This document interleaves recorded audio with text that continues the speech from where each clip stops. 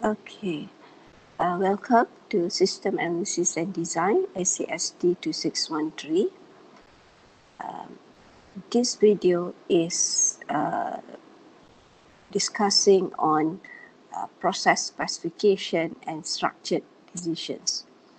This particular topic has been divided into 4 deep parts, 4 videos. Okay, the first video is basically in this video, is to discuss on what process specification is, to understand the goals, and the second video would discuss on the first method of process specification, which is structured English. The third video would be discussing on the second method of process specification, which is decision tables, and the fourth video will be discussing on decision trees. At the end of following all the video series, you should be able to understand what process specification is. You'll be able to produce a process specification using the various methods mentioned here, and be able to choose an appropriate decision analysis method for analyzing structured decision and creating process specification.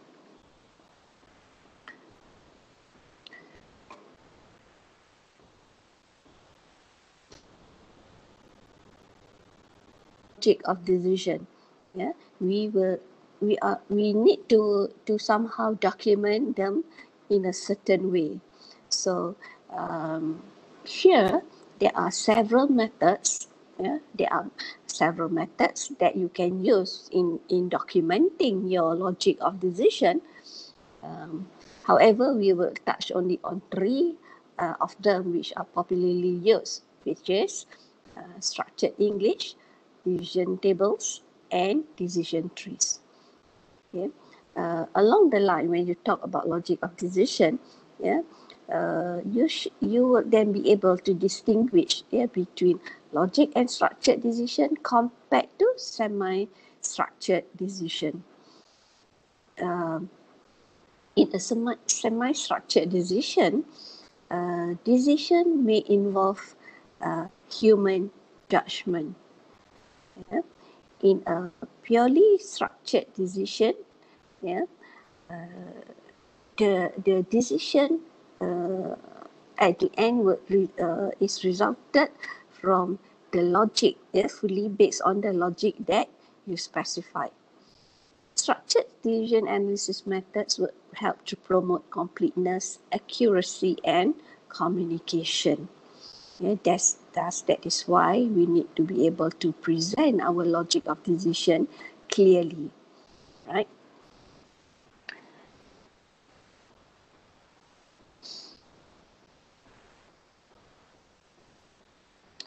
So, as I said earlier, this particular part, this particular video, you will focus only on the general about process specification, while the next 3 videos will focus on structured English, decision table, and decision tree, which are among the methods that exist in representing process specification.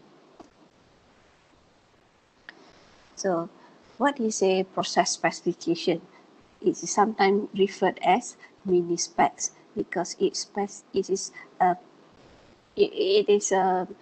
specification, a part of a big total complete specification. It is a specification that describes of one particular process. Okay, so when do you provide process specification? We have processes in data flow diagram. So are we required to provide process specification to all processes in our DFT? The answer is no. You produce process you produce process specifications only to a process that is considered as a primitive process. Okay, so what is a primitive process? So a primitive process is a process that is said to be functionally primitive, yeah? Where from that process you find out that you cannot exploit it further into a child diagram. So, however, the process itself is not clear. We don't know what is the logic, yeah, to complete or to do the process. Yeah. So this process, then you produce a process specification to it, whereby in the process specification it would describe the logic for the process. Okay, besides primitive process, you may also come up with a process specification for some higher level processes. Yeah, once again, if those processes cannot be described well using data flow diagram, so you come up with a process specification to it. If you are also familiar in object-oriented design, yeah, you also need to produce process specification for methods that belong to a class. Okay, so what is the goal for producing a process specification? One is it can help to reduce process ambiguity. Okay, so if we are not sure about something, we can look at the process specification produced, and it will, yeah, by looking at it, and of course you have to make sure the process specification is produced correctly. Yeah, so it then only will it be able to reduce ambiguity. Next is to obtain a precise description of what is accomplished, and third is to validate the system design. Okay, so even when we have a primitive process, but then as I said just now, not all primitive process need to be produced a process pipe for it. Okay, so how do we decide that? So you can look at whether the process fulfill this. Yeah? So if a process represent physical input and output, no, you don't need to provide process specification for that primitive process. If the process represents simple data validation, then you don't need a process specification for it, because by looking at since the process is simple, when we know it's about validating, then we can easily understand how to do it. Yeah, so we do need to produce process specification for that primitive process.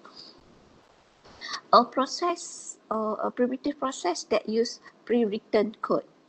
Yeah, so if you have a process that use pre-written code somewhere, some pre-written code is somewhere, so it's just a matter of call the pre-written code and do it. So you don't need a process specification to it.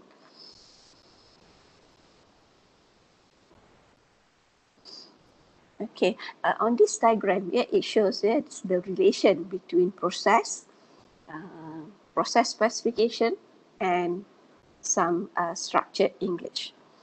Okay, so on your data flow diagram, you have a symbol of process symbol. Okay, and assuming that is a primitive process, yeah, whereby what do we say just now on primitive process? We say a primitive process is a process that still require the logic of the process to be explained somewhere. So if you have this type of process, a primitive process, then produce a process specification to it. How do you write it? You can write it in what we call as a process specification form. So the logic of the process would be written either in structured English, in decision table, or using decision tree. Which one do you want to use? It all depends on the logic of the process itself. Okay, you will see that in the next video. If let's say your process involve only simple sequence, involve simple decision making, like simple if else statement, then use structured English to it. If the condition, the logic of it involve multiple conditions, then probably you'll be using decision tables.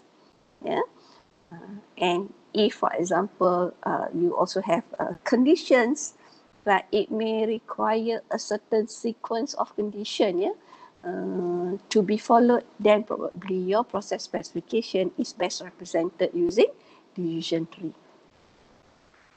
Okay, so the following videos will discuss each of the type of method used in preparing a process specification. Right. So what do we have on a process specification? So if you are preparing a process specification form, try to make sure that all the 10 items mentioned in this slide and the next slide are included in the form.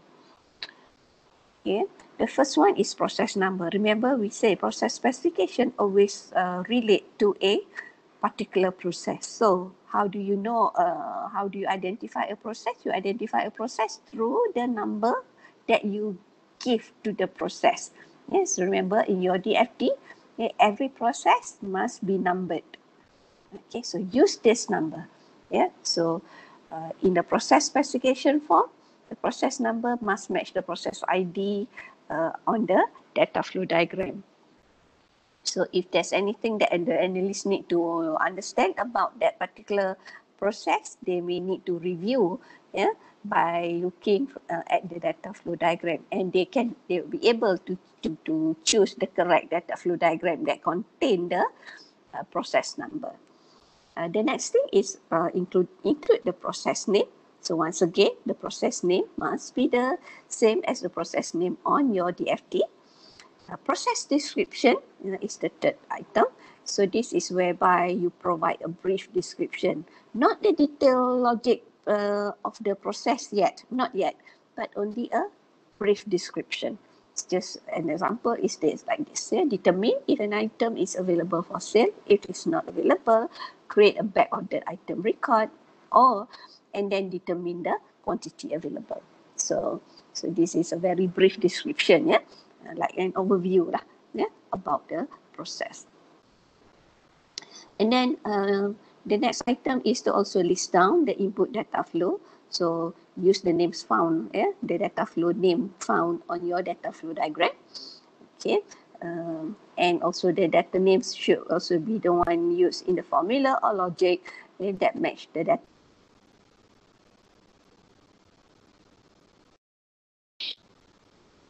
Therefore, is the same. Use the name found on the data flow diagram and the data dictionary. So you also need to also include the type of process. We know about when we talk about data flow diagram, a physical data flow diagram, we need to identify whether the processes we have, whether they are batch, online, or manual. So by identifying whether they are batch or online or manual, for example, if this is online, so the next thing that the analysts need to do and the designers need to do is to produce the required screen design. If it's a manual process, then we know that we need to also have a well-defined procedure, because the manual process, the logic of the manual process need to be followed by the employees who are performing the process task.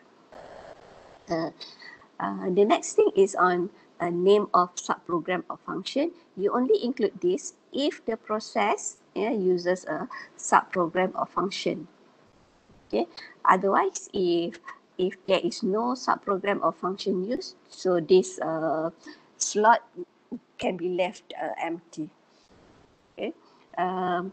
The number 8 is the process logic description. Okay, this is the most important part in the process specification, because under this section, this is where you describe the process logic. Yeah, we say the process logic, usually it will involve certain policy, a certain business rule. So write it in the everyday language use. So normally we use English, so you write your process logic description using English language. Remember not to use computer language pseudocode. Because computer language pseudocode is only understood by you, since you are the computer people, but your customer, your client will be able to understand it. Logic method reference, this is required if you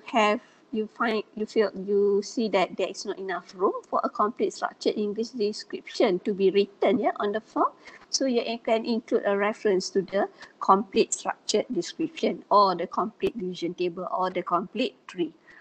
Okay, so meaning that the complete version of either one of the specification is it comes as a supplement document, most likely. Okay, and finally is to list any unresolved issues. Okay, so this may occur when you are trying to write number 8. Okay, so when you try to write that in, and you may find out that something is kind of missing or not clear.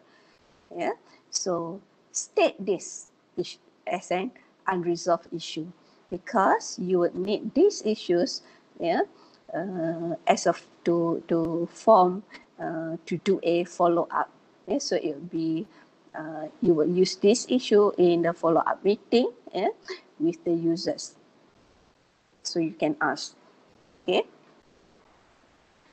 right. So in 8 it says about business rules. So what does it mean by business rule? Business rules are procedures or a set of conditions or formulas that allow a corporation to run its business. So there are certain business rules. For example, we talk about business rules of registration. So one of the business rules says that students cannot register more than 18 credit hours per semester if they want to attempt to register more than 18 credit, they have to do something. Okay, so this is an example of a business rule. So so for a process specification, probably, the process specification will need to comply to a certain rule. Okay, so whatever it is, so it may involve certain business terms, certain business conditions and actions, certain data integrity constraints, certain mathematical and functional derivations, logical inferences, processing sequences, relationship among facts about the business. Okay, so you may need to embed certain business rules while you are writing the process logic for that process. Right, so this is an example of a process specification. So you can see that these are what we meant by the various items that you can have on a process specification. This is just an example. You may come across different process specification forms. But roughly I would say these informations are included in a process specification form. So you can look at this for further understanding. All right.